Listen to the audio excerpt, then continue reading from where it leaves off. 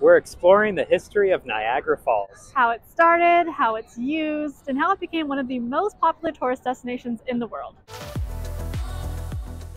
Niagara Falls is sandwiched between America and Canada, containing the most powerful waterfalls in the world. For us, this is one of our most interesting videos because we are doing two countries in one day. There's some beef about which side is better, the American side or Canadian side, in terms of views, so we are excited to make that determination for ourselves. Niagara Falls is actually 3 different waterfalls. We just learned this for the first time. We thought Niagara Falls referred to all of the falls, but nope, 3 different waterfalls in one.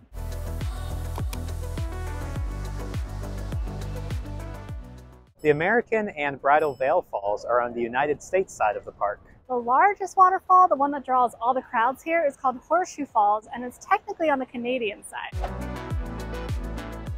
The best place to view the falls on the American side is at Prospect Point. We'll see what the Canadian side has to offer, but we got here first thing in the morning and our view was pretty amazing. I mean, that rainbow was spectacular.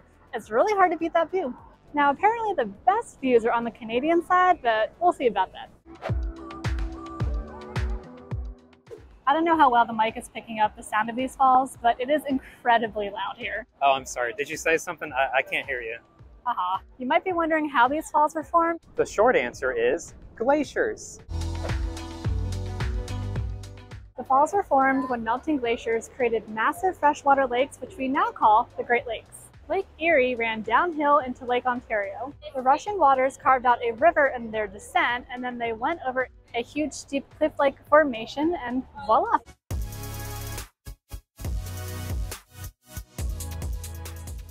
You can get a really good sense of their formation when you see the falls from an aerial view. These falls became popular by a very unlikely suspect. Native Americans living in the Niagara region were most likely the first people to see Niagara Falls. But the first European to document it was a French priest, Father Louis Hennepin. During a 1678 expedition, he was overwhelmed by the magnitude and beauty of Niagara Falls. When Hennepin returned to France, he wrote an account of his travels, which quickly inspired other people to come here as well. If you want to get the best views of the falls, definitely come here early in the morning before the crowds come in, because it feels like an obstacle course right now. It sure does.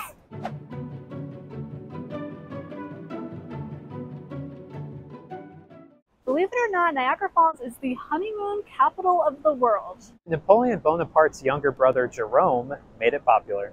In 1804, he honeymooned with his American bride at the falls. And rumor has it that quickly after, honeymoons at Niagara Falls became increasingly popular. There's a wedding happening right behind us, which is good luck for them because they are in the honeymoon capital of the world, so they can get married and then go have their honeymoon. One of the biggest draws to this area for us is the ability to walk between 2 countries. Funnily enough, the bridge that people originally used to do that was called the Honeymoon Bridge. The Honeymoon Bridge was a bridge that connected America and Canada, but in 1938 it collapsed due to an ice jam. What we're about to go on is Rainbow Bridge, and it was built 50 feet above the water to avoid ice jams. I'm excited to walk into Canada. I really have no idea what to expect. How cool will it be to be able to just walk across a bridge and go into another country?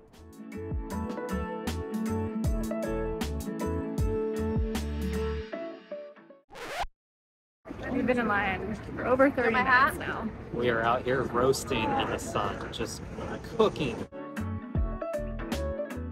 That took forever. I never want to do that again. Whoa, okay. All right, I see what all the fuss is about.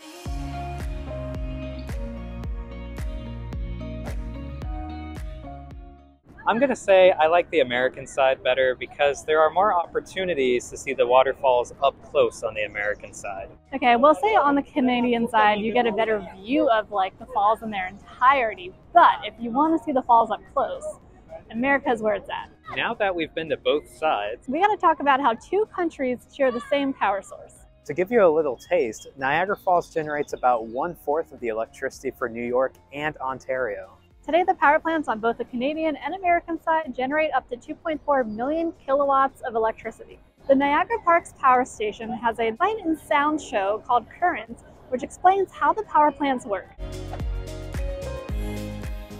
Well, I'm gonna say it. Those are the best waterfalls I've ever seen in my life. It doesn't get any better than that. It sure does not. And the history is phenomenal as well when you just think about how people first came across it and how it just made tourism boom in this whole area, and like it's still happening today, which is just remarkable. I'm curious, which side do you think is best, American or Canadian, in terms of views? Comment below and let us know. And as always, thanks for watching. Bye.